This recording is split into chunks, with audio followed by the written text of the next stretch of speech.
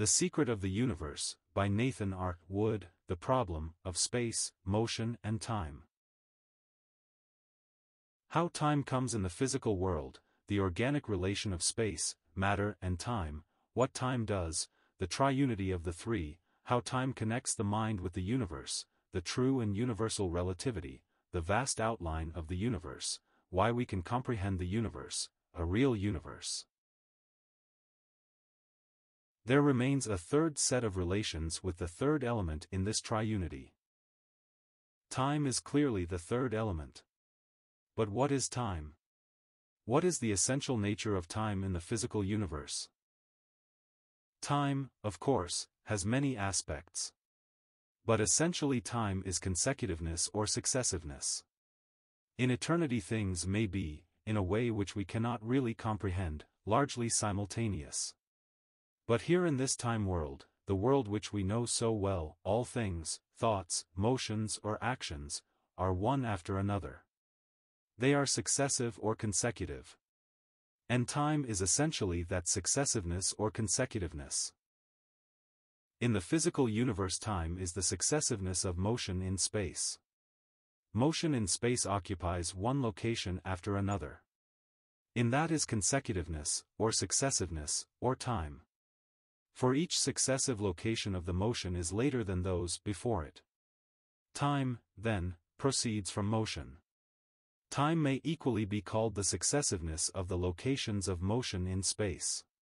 Time is not a thing. Therefore, some say, it inheres entirely in the mind. But that is obviously not true. It does inhere in the mind, which is successive in its thinking, but it inheres also in motion. It is the successiveness of motion in space. If Kant could have known matter not as objects but as motion, he would have known that space and time not only inhere in the mind but that they also inhere in motion. Motion involves space. It proceeds from space. Successiveness, which means time, is inevitable in motion. It is the inevitable outcome of motion. Space produces motion, then, and space and motion produce time. This is what the principle of triunity reveals very clearly. It reveals space, through energy, as producing motion, and space and motion as producing time. The principle of triunity, as we have seen it working in the original source, and in the various reflections, leads to further analysis of the relations of space, and of matter or motion, to time. For in the three-in-one the Spirit proceeds from the Father, through the Son.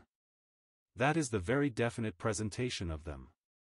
So, in the universal reflections of triunity in matter, phenomena come from energy, through motion. So, in the reflection in the triunity of time itself, the past comes from the future, through the present. And in the wonderful triunity in man the personality comes from the nature, through the person.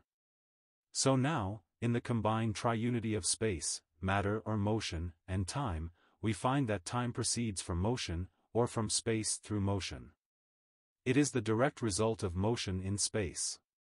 It is the result of the emergence of space, or outspread power, through energy, into motion. But the relations revealed to us in this way are still more remarkable. Time is invisible and inaudible. Yet, invisible and inaudible as it is time which reveals motion, and reveals space through motion, and makes motion and space visible and audible. As in the divine triunity Father and Son touch us and influence us and are revealed to us by the invisible and inaudible Spirit, so in the physical universe, in vast reflection of the Trinity, space and matter touch us and influence us and become visible and audible to us entirely through invisible and inaudible time. It cannot be questioned. The vibrations of matter or motion touch and influence us and become visible and audible to our senses through consecutiveness, through successiveness of impact, that is, through sensations of time. The differences of color or of sound are differences purely in the time of the vibrations. They are differences, indeed, of space length. But they strike us, and strike other objects, as differences in time length. The differences in wavelengths or vibrations reach us or other objects which they touch purely as faster or slower. A long wave is to us a slow one. A short wave is to us a quick one. They come to us as variations in time. So that both space and matter become real to us and affect other things, through time. In the Trinity the Spirit, Himself mysterious, unseen and unheard by us, reveals the Son, and through Him the Father, to us. So, in the physical world, time, itself mysterious, unseen and unheard by us, reveals matter or motion to us, and through that reveals space. Invisible and inaudible itself, time alone makes the world of space and of matter or motion visible and audible to us. How closely bound together space, matter and time prove to be. Space, the omnipresent outspreading of creative power, emerges into energy. Energy passes into motion. Motion becomes phenomena, waves of sound, of light, of color, of all the infinite variety of the universe. Phenomena consist of successive vibrations, fast or slow. That successiveness, that fastness or slowness, is time. Everything we see, or hear, or touch, is known to us through the time length of its vibrations. So closely are space, matter and time bound to each other. We may put this relationship very clearly in terms of motion. Potential motion is space. Actual motion is the tangible universe. Successive motion is time. The triunity of the three. In all these things, the principle of triunity points out both the absolute threeness and the absolute oneness of space, motion and time. The three are so much three that no one of the three can exist without the other two. For space, potential activity, comes into full existence only in actual motion, and this motion exists inevitably as successiveness, which is time. Space then is completely real only as motion and as time. Secondly, matter or motion is of course that potential activity of space realized. It cannot exist except as the embodiment of space. And on the other hand motion exists as successiveness, or time. Motion without successiveness is impossible. Thirdly, time in turn exists only as space comes into motion and motion into successiveness. Time in the physical world cannot exist except as the result of space and motion. Each of the three, space, matter or motion, and time, then necessitates the other two.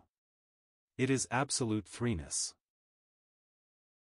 The principle of triunity in the same way points out the oneness of the triunity of space, motion and time. Each one of the three is itself the whole.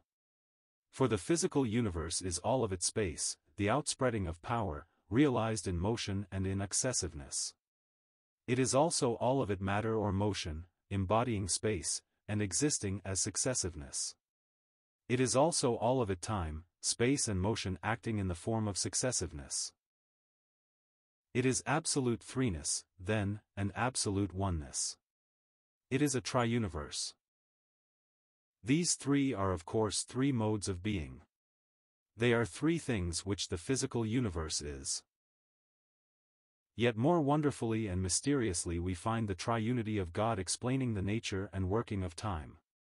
In the triune God the Spirit enters the very being of our souls, and not only influences them, but is a part of their very life.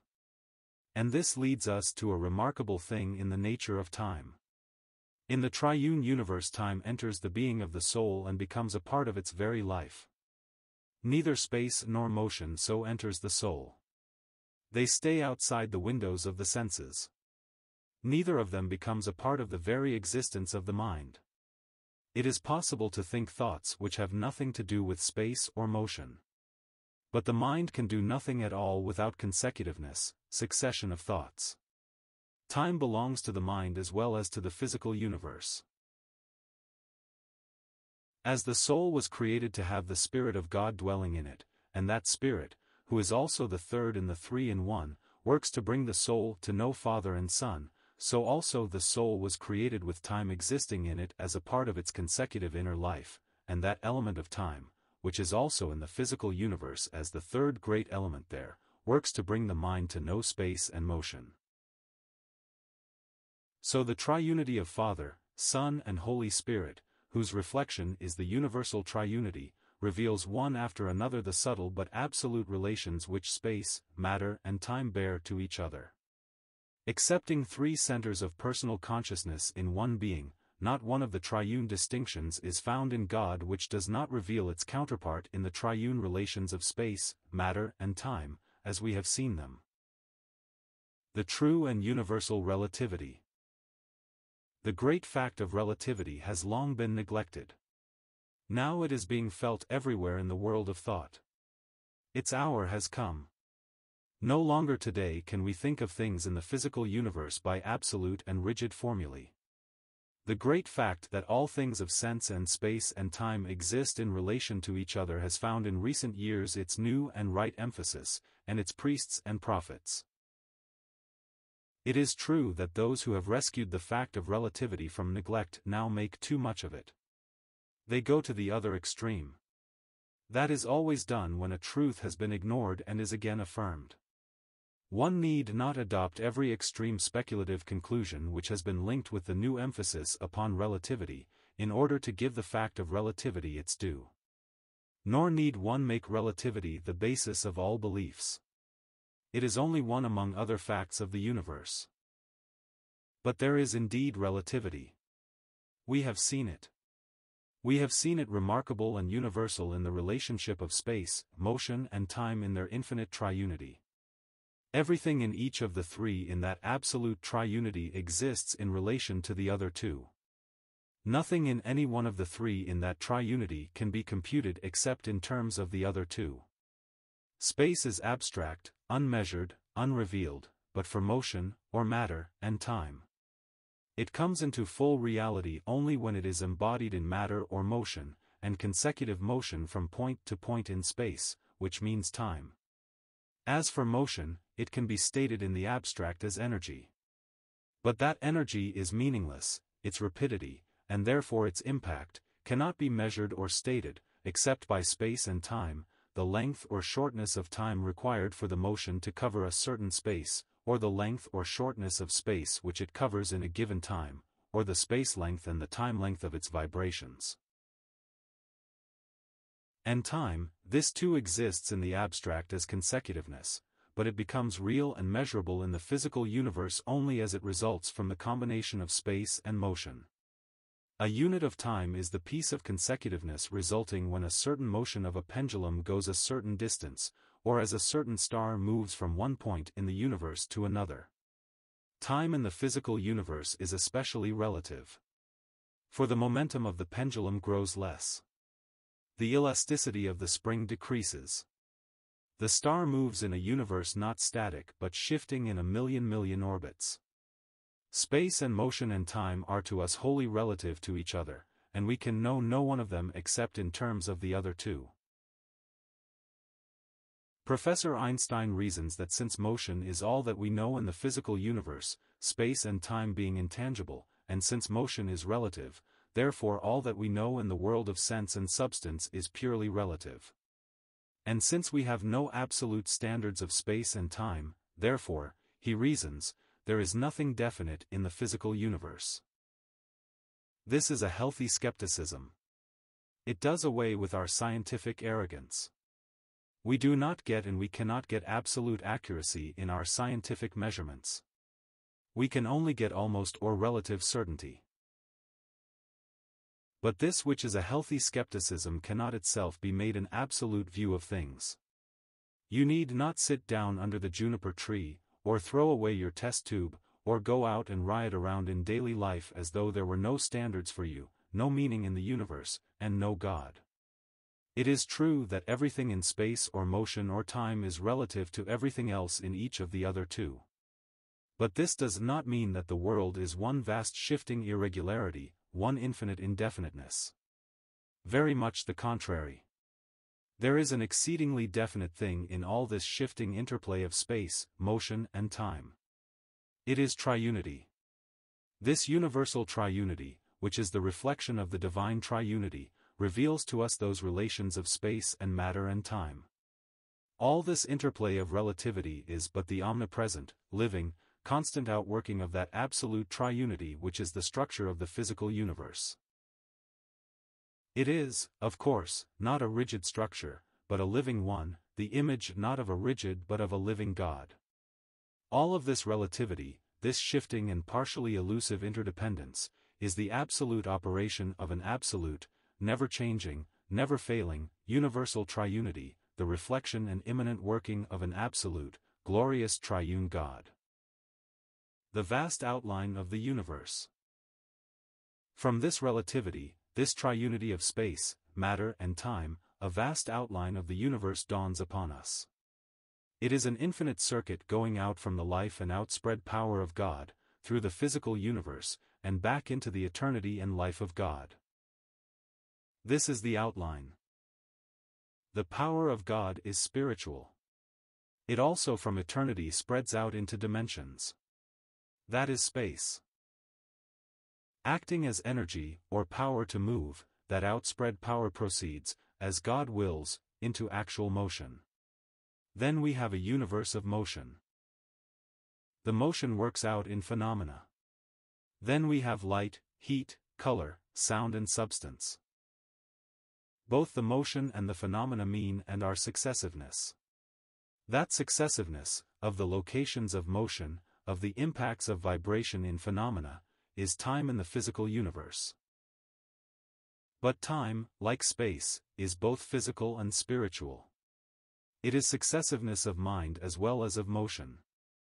As space issues from the mind and power of God into physical dimensions, so time passes again from physical successiveness into mental successiveness, and so into the eternal mind of God. This is the vast outline. From the all-powerful mind of God, through space, through energy, motion and phenomena, through time, back into the eternal mind of God. Out from the omnipotence of the Creator, back into the eternity of the Creator. It is a continuous process, a vast unchanging circuit. The universe is forever emerging, and forever returning, through space, through motion, through time, back into its source. For of him and through him and unto him are all things. Why we can comprehend the universe.